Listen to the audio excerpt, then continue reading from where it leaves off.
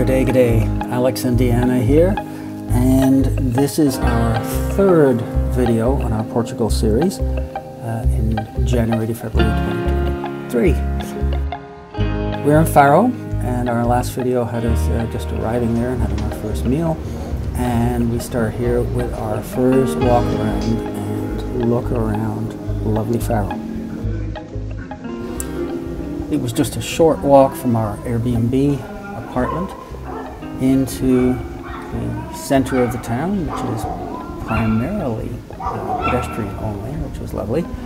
And it might not have been the most beautiful sunny day, but it was certainly very comfortable. And we enjoyed our walk around, looking around, poking our nose here and there, and seeing what there was to see. So we have a supermarket here. What's super about it is it's 99% booze, especially port. Wonder why. And while we enjoyed this very much, we shortly ended up near the marina. And the marina, just outside the marina, that we found a photographic art exhibit that made us think. It wasn't just a vacation. It made us think about the things going on right now in the Ukraine. Here's a little bit of that photographic exhibition.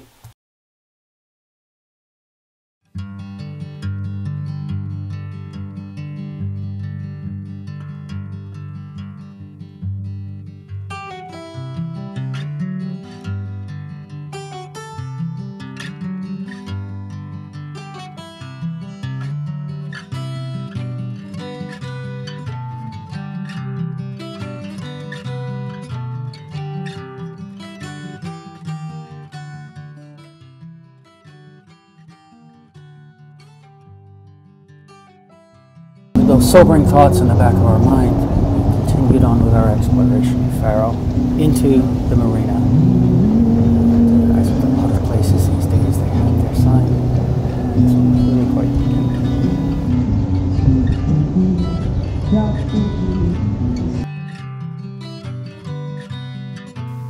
And I think we found the missing mermaid from Copenhagen.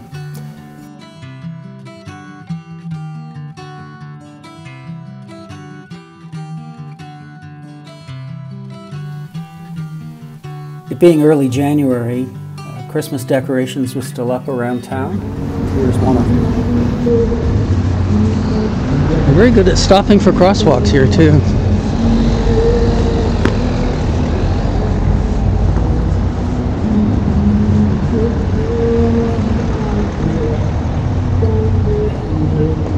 I have never before seen a muzzle on a sheep.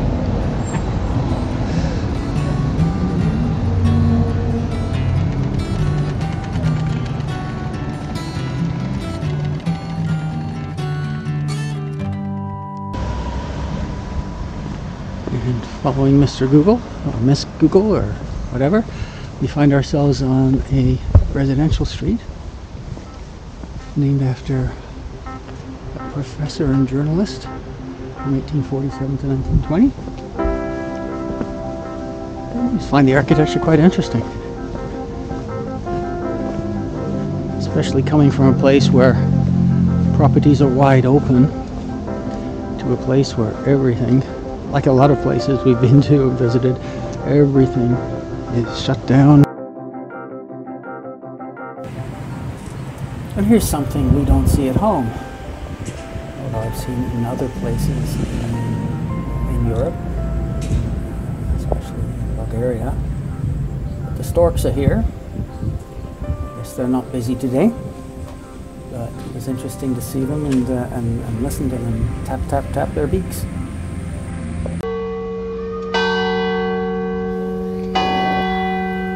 While at dinner our first night, we had asked our server about interesting places to go to in Faro, and she mentioned the Chapel of Bones, a chapel that was constructed of the bones of monks over the centuries.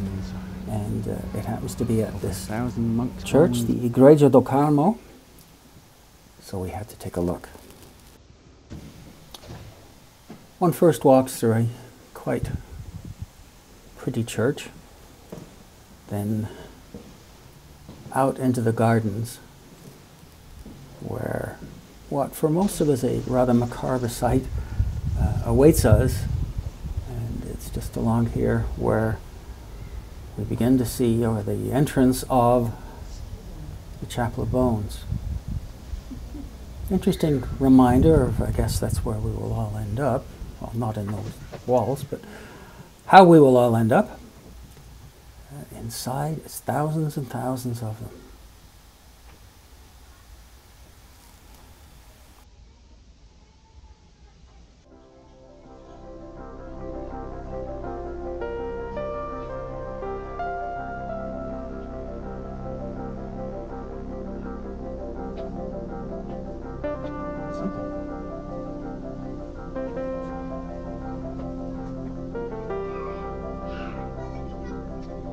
Somewhere written down is the name of each of these monks.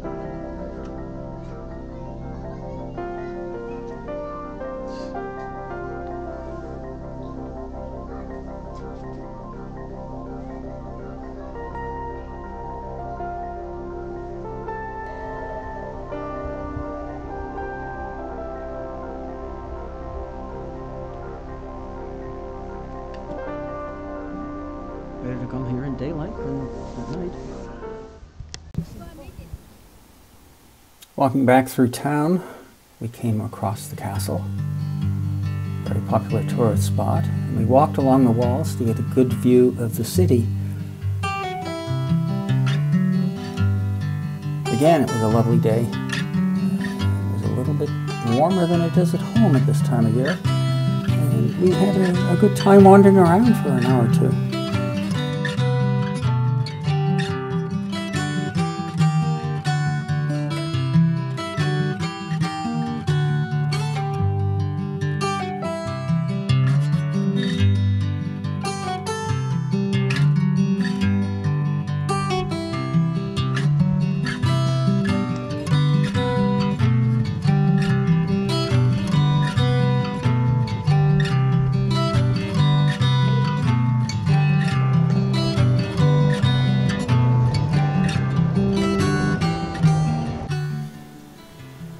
Of course, while we had the opportunity, we couldn't miss out on taking a train trip. I mentioned before about dirty windows. I'm surprised the driver can even see. And here we were about to take the regional train from Faro to Tavira. It's only about half an hour if I recall. But the Faro station here is the southern terminus of the intercity routes from Lisbon and other points along the way. This is our regional train, and our initial experience with trains in Portugal was, well, good in terms of the transportation. We like to take pictures out the windows, and a lot of the windows on these trains look like they hadn't been cleaned in some time. Maybe I'm being a little harsh here given the conditions that they travel through. And as I walk a little further along the platform, way off to our left across the water, that's the airport. It's only 3 kilometers by road from here, so everything is within easy reach.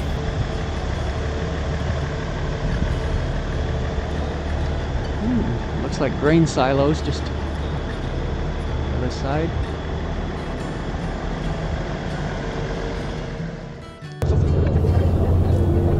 Faro does sport a beach, but it being a little inland, the way to the beach, the principal way to the beach, is by ferry down the river.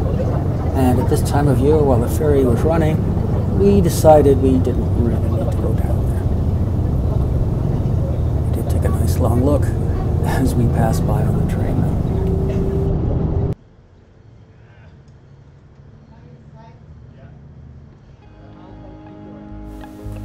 The Tavira train station is small but very pretty, and inside the small waiting room is a beautiful example of Portuguese tile art. And I had to stop in and look at that.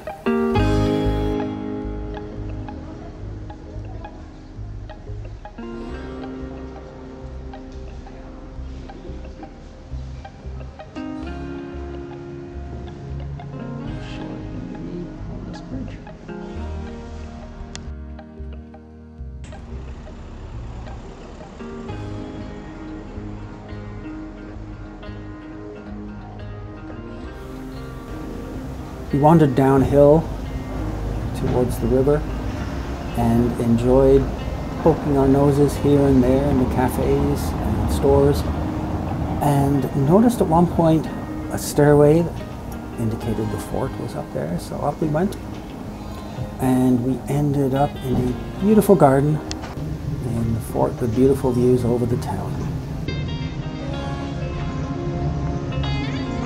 Looking at the weather report for home.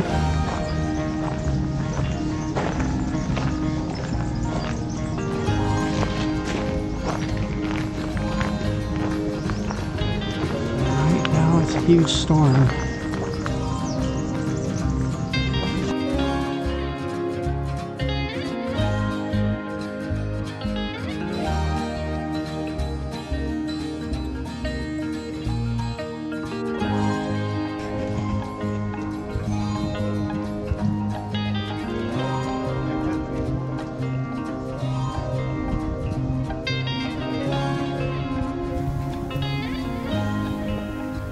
After that, we had a lovely lunch, wandered around some more, sat and had a little coffee, and went back up to the train station, heading back to Faro for the night.